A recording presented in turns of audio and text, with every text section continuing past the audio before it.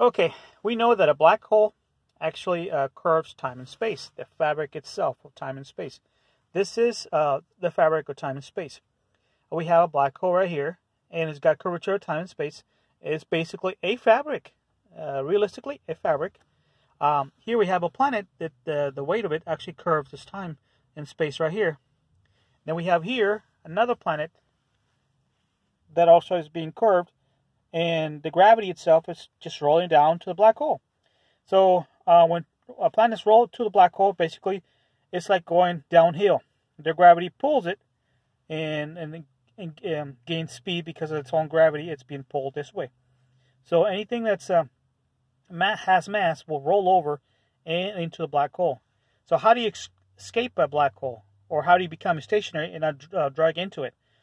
You have this warp drive that I invented, and this warp drive has wheels, and these wheels gain mass. The wheel itself gains mass from, let's say, for example purposes, 1 million G's will equal 1 pound, or 1 ton. In this case, 1 ton will equal 1 million tons. So these teeth also gain mass.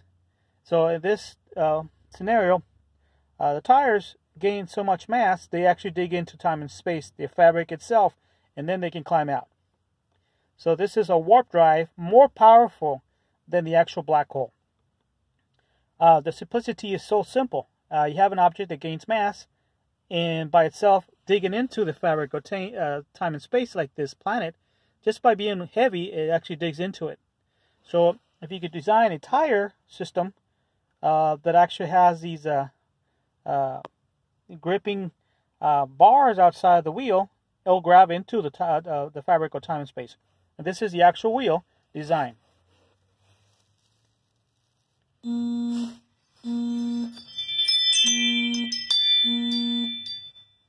These are multiple engines, one spinning on top of the other one, already rotating. So since it's already rotating, the top engine is going to spinning on top of a moving surface, making it faster. For example purposes, let's say that each engine with its own power source is spinning at 200,000 G forces. So the top one the same and all the way down.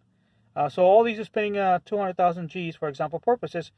And let's say you have 10 engines, so at the end result, the wheel be spinning. This wheel right here is spinning at 1 million G's. So you have this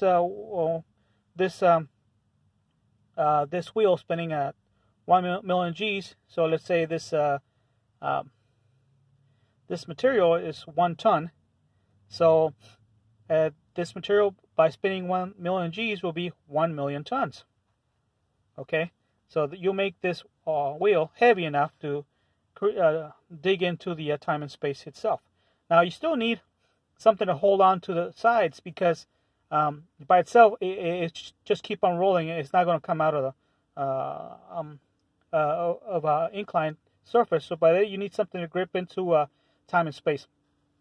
So now you need these rods. These rods are sticking out of the wheel. These rods also spin at 200,000 G's or more.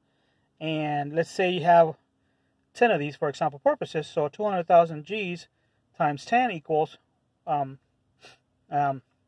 sorry about that, early calculations, it's actually 2 million G's. 2 million G's times 1 pound equals 2 million pounds.